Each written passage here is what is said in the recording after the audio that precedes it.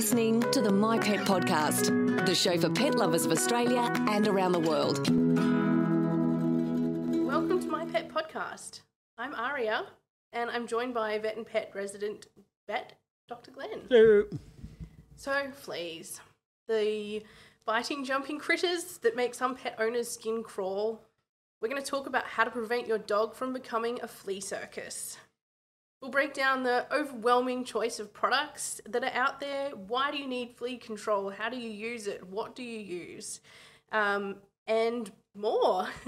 But before we get started, just remember that this is general advice that may or may not be suitable for you and your pet. And if you do have any questions or concerns about your pet, to contact your own veterinarian. Sounds good. So let's get this ball rolling. Why do we need to use flea control, Glenn? Who wants their pets to have fleas? It's not a very nice thought that your pet's got fleas, and it's no good for their health in several different ways, basically. I've certainly seen pets that have had enough fleas that they need blood transfusions and they're dying, and that's really bad, and you put them in the old hydro bath and give them a rinse off in a flea rinse because you're just trying to kill everything as soon as possible, and the water just goes red because flea poop is just dried, digested blood, basically. So there's the red flea dirt poop party. Yep, it's pretty gross. Super gross. You don't want to have fleas because they're uncomfortable, and they're a major cause of itching and scratching, that's for sure. But there's parasites that the pets can get from fleas, like bloodborne parasites, so that's no good. There's the flea tapeworm, so the dog's chewing the flea and takes in the egg of the flea tapeworm, and then your dog's got tapeworm, so that's no good either. No. As a trigger for other skin allergies, flea allergy, dermatitis and all that sort of thing, that's not very nice either. So, definitely. Lots of good reasons. And if your dog's sleeping on the bed with you, I've had lots of pets that come in that the dog's crawling with fleas, and you have casual conversation with the owner, and the dog sleeps on the bed with them, and the bed's got to be full of fleas, and that's okay, yep, and people haven't noticed, or they're ignoring it, or I don't know. Yeah, it's not very pleasant though. So obviously we want to start using flea products before we have a bed full of fleas. Absolutely, yes, that would be preferable. When do we start using flea products? Look, my main recommendation is start them as soon as you get a hold of the pet, basically. So whether that's from puppies or if you're getting another an adult dog, the thing is with fleas, they're easily controllable with the medications that we've got these days, and they're very easy to kill and prevent by using that. But if you have already got an established breeding population at home, it can take a little while to cut into that breeding population, because they're prolific little breeders, basically. And there's 9 fleas in the environment for every one on the pet, or whatever the ratio is. Okay. So there's lots of once a breeding population is established, it's difficult to cut into it, basically. So you don't want it to get established in the first place. So we don't want to wait until we see fleas. Preferably not. So we just start with that prevention, and then hopefully we won't ever have to worry about it. Correct. That's beautiful. And the thing is with fleas, because they've got to come from somewhere. People talk about ground fleas. Fleas don't spontaneously erupt from the ground without coming in contact with the pet at any stage. There's not like flea volcanoes in your backyard? There's no flea volcanoes. You can have lots of fleas emerging from the ground because they don't breed on the dog. They breed, on the bedding and under the soil underneath where the dog sleeps in the corner by the shed where it's nice and cool and all that sort of thing. But you have to get the fleas from somewhere. But dogs being pretty mobile, they go socialising at the dog park, or go to friends' places, or go to family places, or if the dog next door or the cat next door's got fleas and your dog's on prevention, well, that flea dies and it's not a problem. If your dog isn't on prevention, well, then you've got 1,000 fleas in a month's time, and then you've got a problem to try and get back on top of it. Wow, 1,000 fleas in a month. Or many more. Wow. Now, there is so many different types of products, especially in the last 10 years. There's been a lot of new developments. Absolutely. A lot of new products have hit the market. So there are a lot of options, so it can be really confusing. Where do people start? Look, it can be really confusing, and if you've got your puppy and you're going to your vet for your first or second vaccination, I mean, it's a good place to start. What does your vet find it's good in your local area? I mean, it's a start, but I mean, you want something that's working over an extended period, and there's different different options of application essentially. So I mean, look, the old flea baths and flea shampoos, I mean, look, they work for what they're designed to do, but if you're using a shampoo and you're washing your shampoo off your dog, it's only going to kill the fleas that are on it. And then, so the shampoo, like a flea shampoo, is only going to kill the fleas that are on the dog. Correct.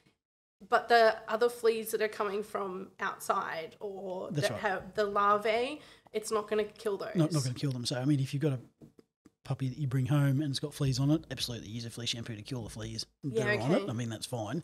But if you've already got an established flea population, bathing to kill fleas makes no sense at all, because they're just going to jump straight back on. So we use a flea shampoo in conjunction with other products? If you wish to, yes. Yeah, okay. Okay. Yep. And so there's some products that are spot on. There are some products that you can give to them like a chewable. Yep. There's some collars as well. Yep, some couple of very effective collars now. Yep. So how do people know which option is right for them?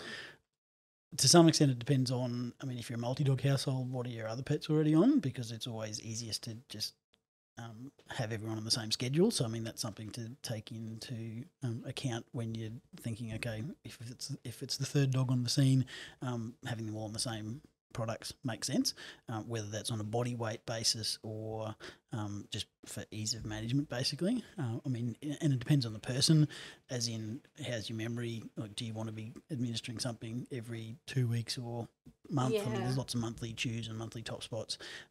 There's a 3-month tablet. Bravecto now is very effective. There's a 6-month top spot if you have got a dog that's difficult to administer medications to, or you just set an alarm on your phone every 6 months and it's done. Yes. And you've also got to consider, okay, there's lots of options out there. There's lots of different combinations within medications that do, there's some that do just fleas, there's some that do fleas and ticks, there's some that do fleas, ticks, heartworm and intestinal worms, which is really handy for in tick areas. You've got to take that into account.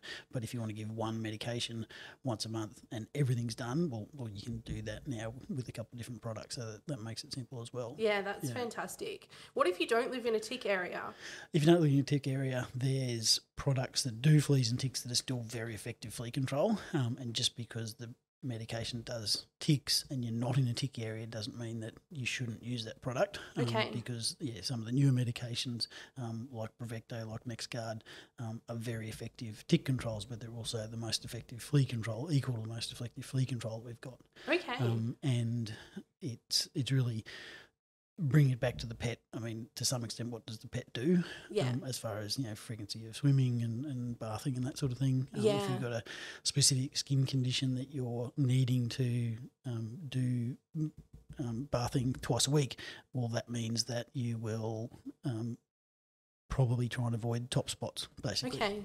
So then go for a chewable rather than chewable makes sense, unless it's a long-acting top spot like Bravecto that lasts for 6 months, in which case, okay, you're only applying it once and it's absorbed in the system, and you don't have to worry about it washing off down the track. You're not going to probably bath it on that day and probably the next day. So the different types of applications doesn't really change the way that the product works or the effectiveness at all? I mean, each product's got its own method of application, because there's a couple of the top spots, like the older generation top spots like Advantage and Frontline, well, they're not a systemic medication, so it's a topical medication and it only stays on the outside. And that's, it has its good points and its bad points, like the old Advantage, some of it actually falls off the pet and controls some of the larval fleas in the environment. So you're getting flea control on the pet, but then you're also getting flea control for the environment as well. It's not as stable as some of the other medications that are going into the system and staying there for longer. So each medication, there's some pros and cons. Do pet owners need to stay with the one type of medication, or should they be rotating what they use? Look, it's a hard one.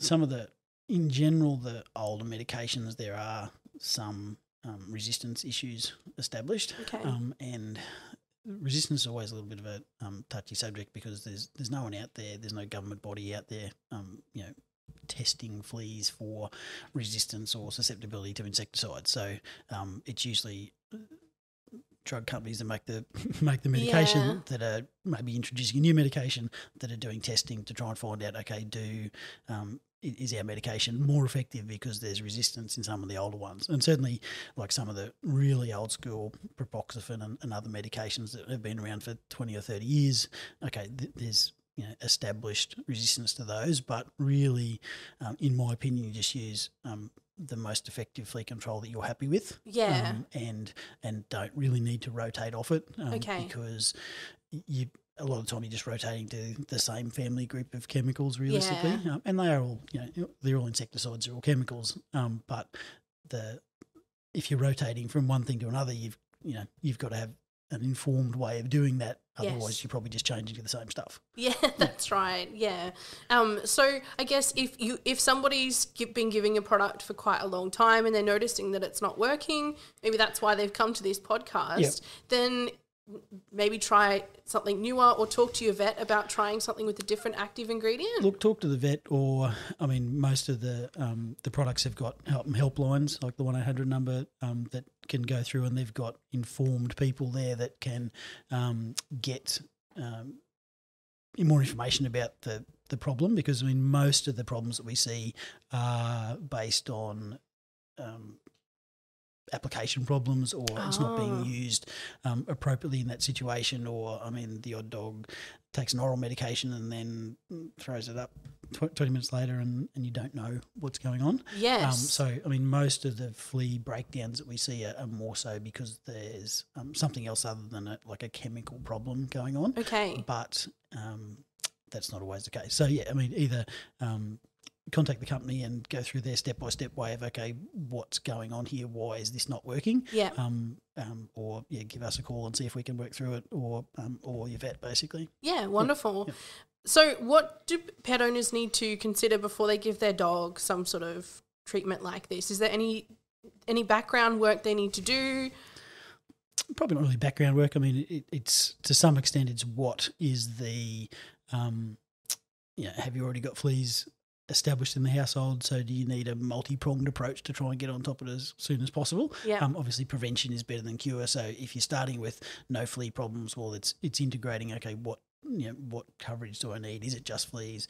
Is it fleas and ticks, or is it one of those combination medications that needs fleas, ticks, heartworm, intestinal worms?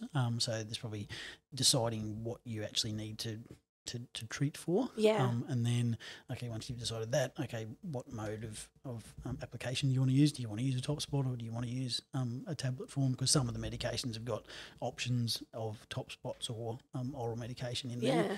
Yeah. Occasionally you've got to think about,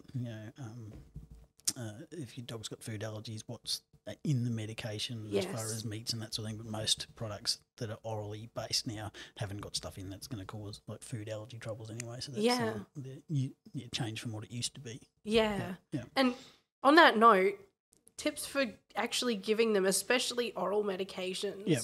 Some dogs are really fussy and they don't like the chewables. Yeah, they're all tasty treats, and that doesn't mean that every animal's going to accept them as a tasty treat. So, it depends on your pet to some extent. You can, all of them are okay to be given with food. Okay. So if you've got a favourite food that they would like to eat, there's nothing wrong with hiding it in that. As far as most of the oral ones they're chewable, so they're not like a tiny tablet that you can hide in stuff. So whether it's break it up or crumble it up and mix it with a smaller amount of food. Yes. So if you're doing it at mealtime, I wouldn't recommend mixing it in with the whole meal, because it's more likely that if there's something in there that a very suspicious dog tastes, they're more likely to sort of eat half and leave half potentially, and then is the bit that's left got some of the medication in it. So if you're going to do the hiding technique and breaking it up, you'd mix it with a small amount of food, wait till they've eaten that, and then they can have the rest of their food. They're just more likely to eat it. Some pets have got their favourite bit of cheese or camembert or sausage or something, and I've got no troubles with that. To any dogs listening at home. Ask for camembert with your next flea treatment. Whatever floats your boat. But yeah, if it's if that's what you need to do once a month or once every 3 months, well, yeah, I'm happy with that. Yeah, wonderful. And I guess people, these are a chemical at the end of the day, and some people have safety concerns about them. How safe are these products? Look, I mean, across the board, I mean, they're all very safe medications or they don't get registration. That doesn't mean that there's not individuals within the population that doesn't have adverse effects.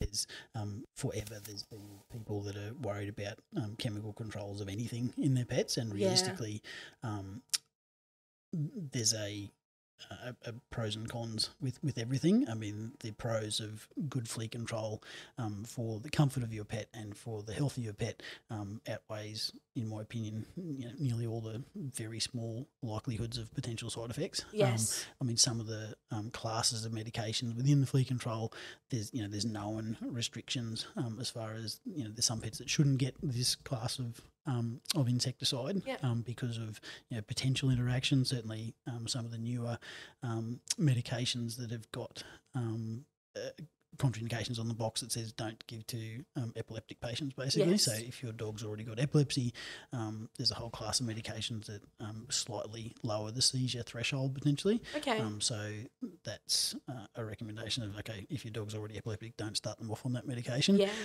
And there's probably a few patients out there that have, because epilepsy's a moving target sometimes, like canine adult onset epilepsy doesn't happen until they're 3 or 6 years of age. Yeah, okay. If your pet has one of these medications, they've been having it for 2 years, and then all of a sudden they have a seizure, or was it the medication, or were they already going to have a seizure anyway? Yes. If you give the medication to your pet for the first time, and that would be fine to do, and they've never had a seizure before, and they have a seizure a couple of days after giving it, well, okay, was it the medication that slightly made that more likely to happen, or was it, if you've got 10 million dogs get a medication, there's going to be some that have seizures in that sort of time frame. So again, pros and cons. I mean, for me, in my clinical practice, and I'm a full-time small animal vet, I've never seen any significant adverse events from any insecticide applications that were done properly, basically. But you have had to give blood transfusions for really severe flea infestations. Correct, yeah. And